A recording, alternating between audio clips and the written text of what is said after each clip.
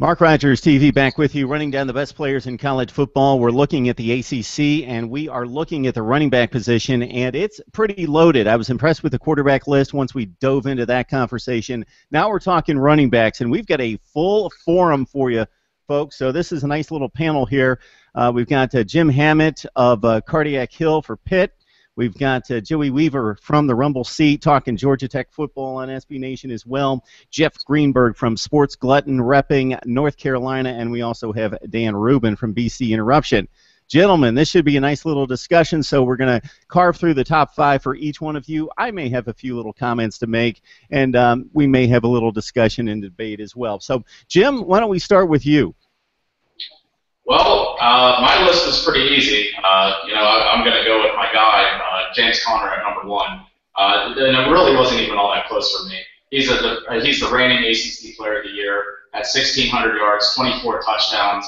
His numbers kind of, they can stack up against Tony Dorsett or Curtis Martin, some of the Pitt running back greats. So his season was one for the ages. So me starting him with number 1 was rather easy. Number 2, I'm going with Dalvin Cook of Florida State. Played split some carries last year, but still managed to get 900 yards. And with that offense, with the new quarterback breaking in, he's going to have opportunities. And, I think he's a good complement. Those are probably my top 2. Then I think there's a little bit of a drop-off after those 2. I have Wayne Gallman of Clemson. I like his versatility, his speed, 24 receptions out of the backfield. I really think he can bring a lot to that Clemson offense. Number 4, this one's kind of on potential. Not quite sure what he's all about. It's Joseph Yearby of Miami. I kind of hid him behind Duke Johnson last year, but he definitely has some talent. Managed to get 400 yards when Duke was banged up a little bit. So I think with an expanded role, I think he's going to do well. And closing it out, I have Jon Hilliman, sophomore out of BC, 12 touchdowns as a freshman. I think he's going to be due for a big year and could be that next great Boston College back. All right, Jim, nice little list there. Yeah, I think James Conner has kind of distinguished himself. I've got a top 10 national list coming out here, hopefully pretty soon, and he's going to factor in there very nicely. All right, we got Joey coming up with your top 5 here. What do you got for us, Joey? Sure, so I'll actually start with an honorable mention. I'm going to go with Wayne Gallman as an honorable mention kind of guy. Kind of a younger guy. I didn't feel like he really kind of warranted that game-controlling, running back a la a Conner or a Cook was maybe last year, but definitely a guy to keep an eye on, could be very good. I think number 5 for me is Jon Hilliman, guy that was just mentioned by Jim there. A guy that's did a lot as a true freshman last year at Boston College, maybe redshirt freshman, sorry about that, but guy that really projects well in the future with Steve Adazio's offense with what they do. I think that he's got a lot of potential moving forward. Number 4, I've got Joseph Yearby at Miami. Again, kind of backed up Duke Johnson last year, but really did a lot. Had 500 carries on 500 yards on less than 100 carries. Nearly 6 yards per carry. Very, very electric back. Can do a lot of things. Number 3, I got Shadrach Thornton at NC State. Going to be a senior this year. Really did a lot again. Last year had 900 yards and about 5.5 per carry. He's going to be one of the better forces in the ACC. And then going with Jim on 2 and 1 here. Number 2 is Dalvin Cook. Again, another guy that kind of backed up Carlos Williams at Florida State a lot, last year, and then this year it's going to be his show. And I think he's a really explosive guy who can basically take any ball to the house at any given time. Made it over 1,000 yards last year on only 170 carries, nearly 6 yards per carry. So again, I expect big things from him. And then number 1 is the obvious one, James Conner. He's the workhorse, and like some of the guys he's being compared to there by Jim is. Almost 300 carries, that led the conference, 1,700 yards, that led the conference, 26 touchdowns, that led the conference. I think it's more of the same from him, and I expect the same, even with a new coach and there's Pat Narduzzi, I think it's all going to be the same. James Conner, definitely number 1 in the ACC. All right, we got a trend started here with the top 2 with Conner and Cook. Would love to hear you guys take on one thing here. Looking at supporting cast, so are you guys trying to figure out who's the best running back here based on sheer ability, just talking about that particular player, or are we looking at supporting cast and seeing what the production's going to be, if they've got a great offensive line, if they have weapons on the outside that are going to take the pressure outside the box, those sorts of things, are those things going to factor in? And are you looking at numbers and what you expect the numbers to be, or this kid could have the worst offensive line in the world, but I just think he's the best running back in the ACC, that sort of thing. So there's different ways to look at it. All right, Jeff, top 5 running backs in the ACC, what do you have for us? Well, it's interesting you said that, because I think my top 2 that are similar to everybody else's are just based on who they are and what they're going to do and what they have done. I mixed it up a little bit with my next 3, more on what you were just talking about, sort of based on maybe what I think's going to happen this year because of what's around them, maybe compared to the last year or two. So my honorable mentions were, and this will be a surprise and you'll hear why after, Thornton from NC State, Radcliffe from Louisville, and Powell from Duke.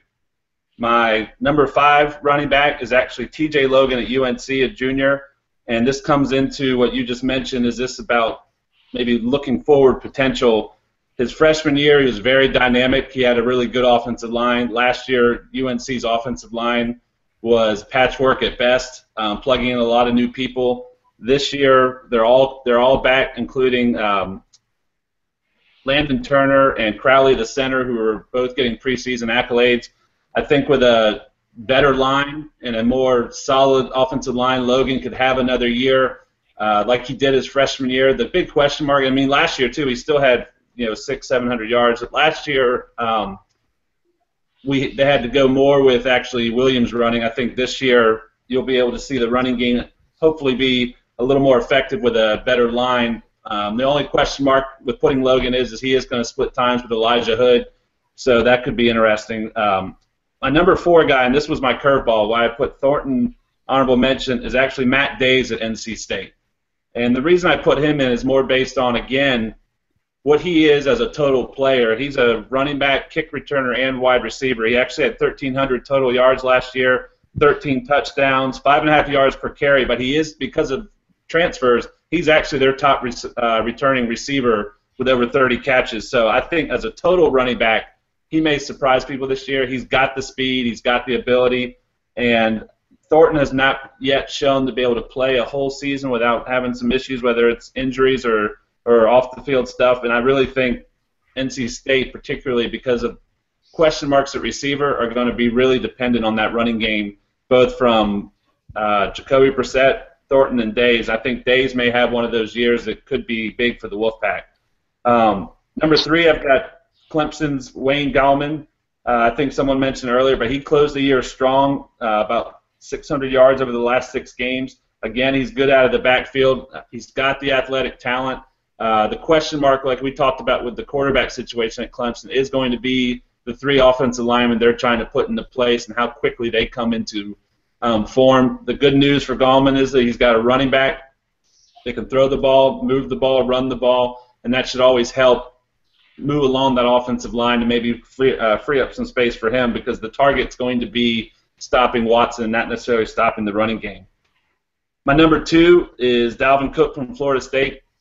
Repeating a lot of what the earlier guys said, 5.9 yards per carry. He actually had 177 yards in that ACC title game and was the title game MVP. I think they're going to need him to solidify that offense as they break in whichever quarterback they're going to give the starting nod to. I think a lot's going to be put on his shoulders early in the season. And based on his freshman year, I think his sophomore year has potential to be able to carry that load until the quarterback gets into a rhythm. And then number 1, I think it's very easy for everybody. I think you're exactly right. He should be in the top 10 nationally. He's definitely the returning ACC player of the year, but that's James Conner at Pitt. To say something a little different than the other guys did, I saw right up on him how he's athletic enough to they even considered putting him on defensive end in certain speed rush situations. And I'll tell you, I don't know what would be more intimidating for a defensive player to have to tackle someone projected as a defensive end running the ball as fast and as powerful as he does. So I think the fact that he's just a physical freak is the reason he's number 1. My good story about him is I was sitting with a few coaches on another team last year at before the UNC Pitt game started, and we were kind of monitoring it on the internet. And one of the coaches said that Connor's probably going to have 200 yards today, and I think the first drive, might even be the first run, he had a long run for a touchdown right out of the gates. So he lived up to his billing. I think that's what was huge for Connor last year, is he was the focus of every defense, and he still racked up the yards like no other. So number one, clear and far, is James Conner at Pitt. And Jeff, I'm going to hesitate and not this week pick on the North Carolina defense and say that was more North Carolina defense than it was James Conner. But, yeah, James Conner, crazy, 26 touchdowns.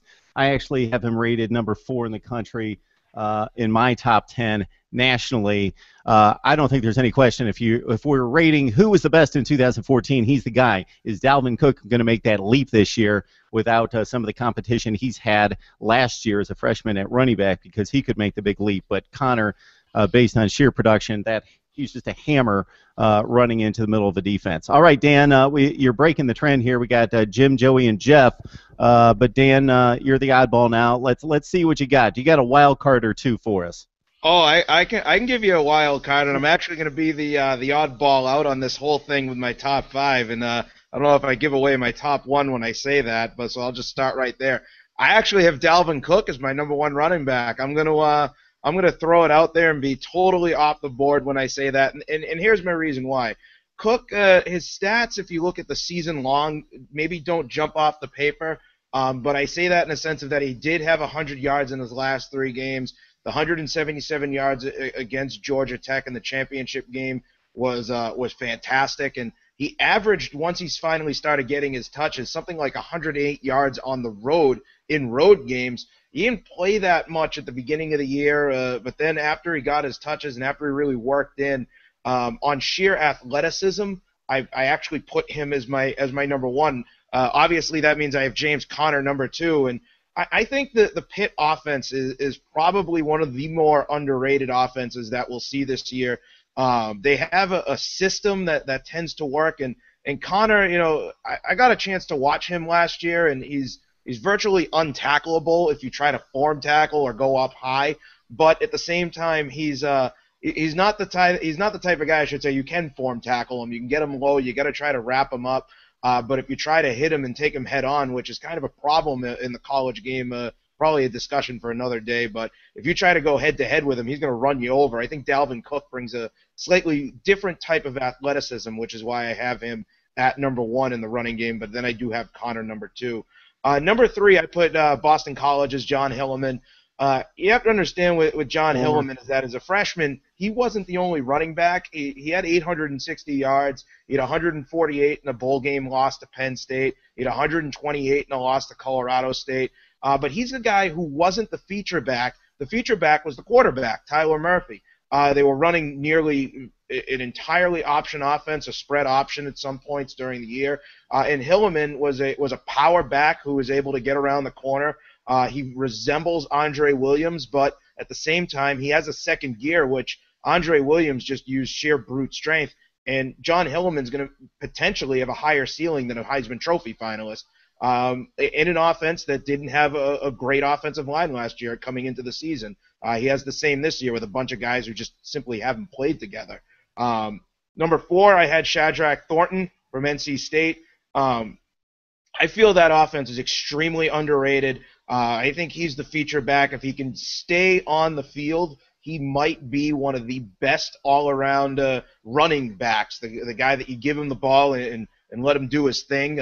But at the same time, I did give an honorable mention in that to Matt Days because for the same reasons that Jeff mentioned, he's the type of guy that can catch out of the backfield, be that utility back that is so important into the new style of football. You're not just going to give the ball to one guy and get the heck out of the way, but Thornton does have the ability to do that. But the question for me is, does he stay on the field? And for me, my number 5, nobody had him, and I'm kind of pumped nobody had him. Taquan Mizell, or Mizell, I know I'm butchering his last name, from the University of Virginia. He had 500 yards rushing and 500 yards receiving as a reserve the last couple of seasons. He's a 5-star recruit. It's his backfield this year. I think on pure athleticism, he's a guy that I was kind of worried about stepping into the Virginia game and redefining the Virginia offense. Virginia is a team that honestly could scare a couple teams if they're able to piece the right things together, and I think he's going to be a big piece of that.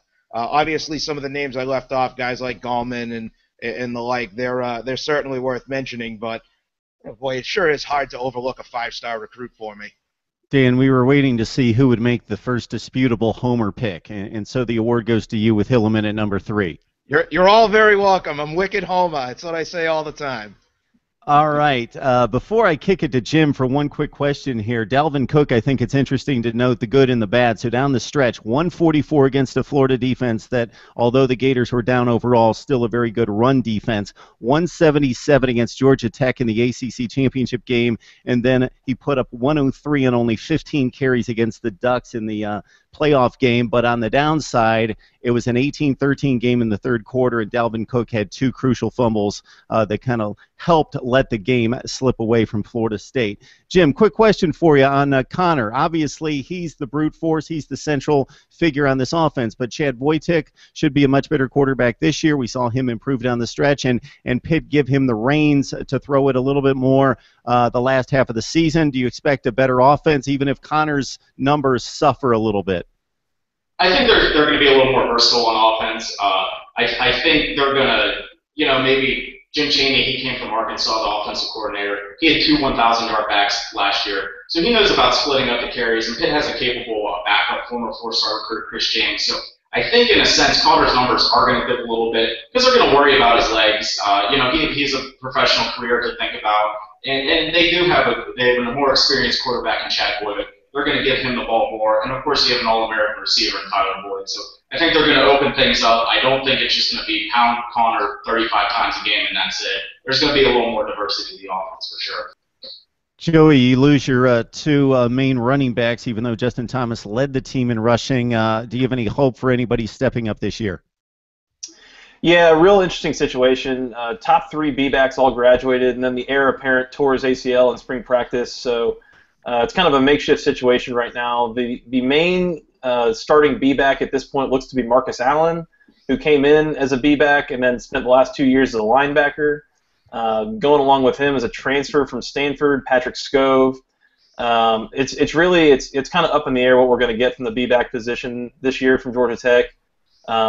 I think at A-back, the one guy to keep an eye out for is Broderick Snoddy, a guy who also ran track at Georgia Tech, is very, very quick at the A-back position.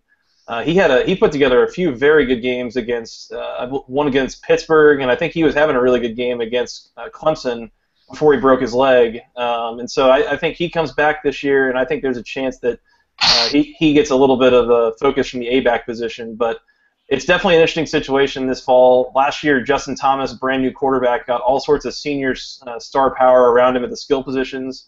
This year, it's a more matter of what can Justin Thomas do with the guys around him, really taking that next step as a quarterback. So real interested to see how things turn out, particularly with all those skill positions.